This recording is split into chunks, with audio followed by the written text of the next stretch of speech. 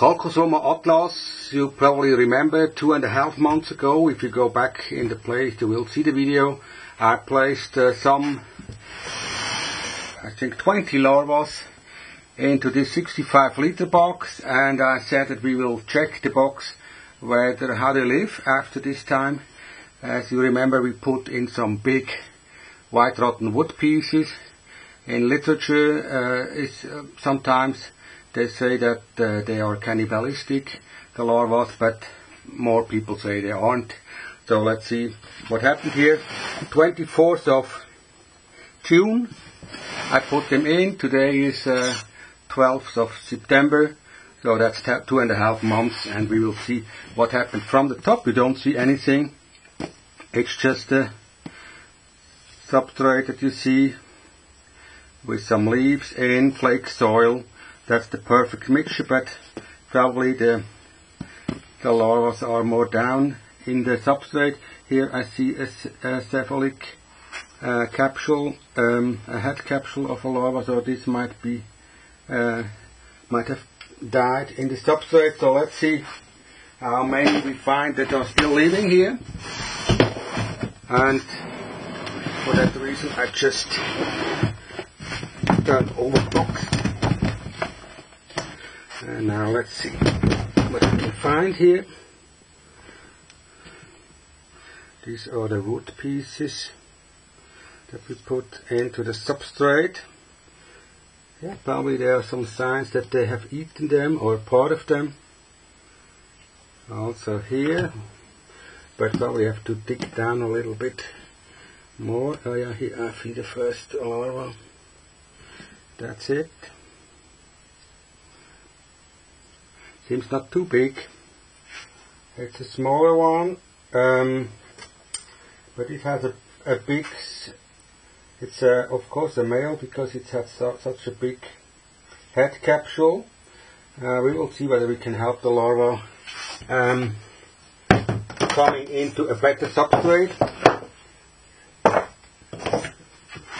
We place it in here.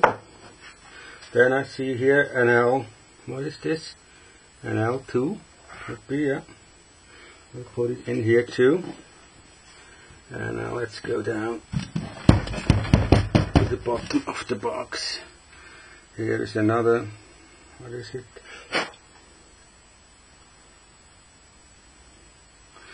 Big female. Yeah.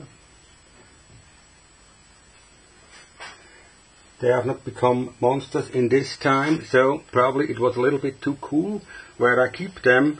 It's a place where it's around 20 degrees, it's not much more. Now here's another one. Now I just count how many we have now here, so that I know whether some have disappeared or died in the substrate. Yeah, but they are down here on the bottom of the substrate. They have been gnawing into the substrate here. That's what you can see very clearly here, that they were chewing in the white rotten wood here. It's from beech, and they sit down here in the substrate, in the deepest place of the substrate here.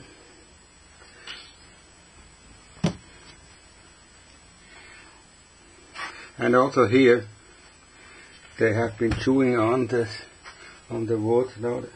So there are a lot of them still in here, so they are not, they can't be cannibalistic here. I don't believe that. But they haven't eaten a lot of the wood pieces yet, so I probably will place them back in a kind of 22-liter boxes like this,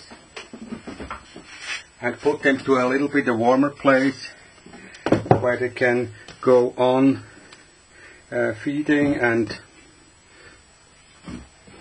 growing. And of course I put these, there's another smaller one, this is still an L2. I will try to put the smaller ones into another box and the bigger ones into a bigger box.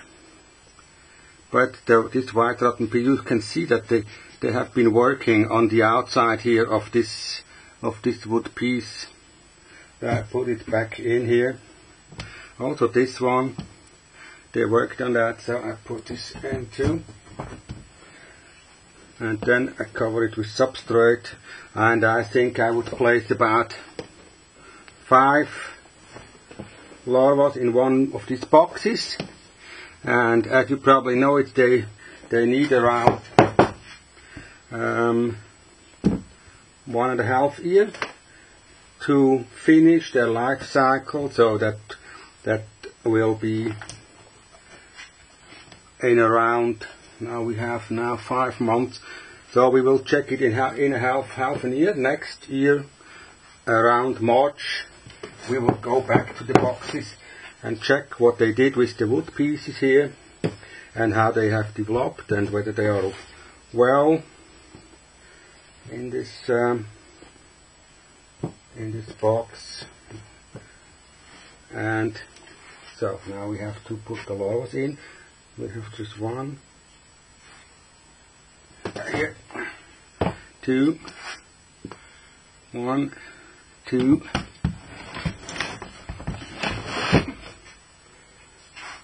3, 4. I think I leave 4 in this box. That's probably enough for them here.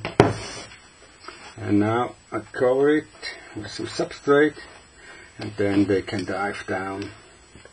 Or I put another 5th in, probably here. This is a nice one. It's a female.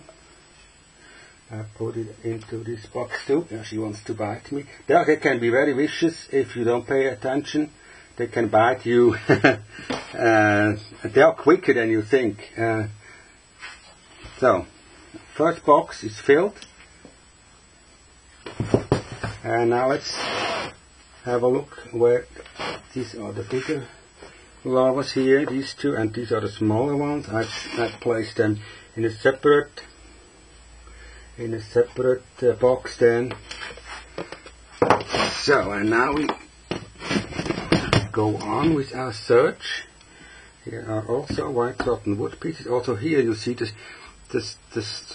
traces where they have eaten or chewed on the material here. Also here, this white rotten thing they have eaten out. Alright, so now we're coming to the bottom of the box. Also here, that's very typical. There's a lot of material that they have shredded here. Also it could be that the larva is in here, because it seems that this kind of a tunnel going, or it's kind of a hole that she made in the substrate here. So let's see whether we find something in here, or they just gnawed out all the material here. Also here, this is from the mushroom, the mycelium that went into the substrate. And here there are some more larvae. Here's one. Here's another one. So we can make a second box with them here. 1, 2.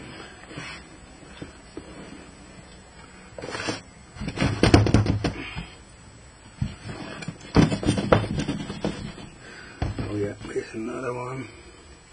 So we have another 5 that we can put in another 22-liter box, and I think there are even more down here. So it seems that they have grown pretty well here. I don't see, this is the one, yeah, nice one. Here's also a wood piece. Yeah. Also here, here you see that is a larva here down here in this wood piece. You see the larva down here. So we don't disturb her. We just put her in the other box as she is. And here are some more Here's another one. Oh, they seem to grow well here, no problem.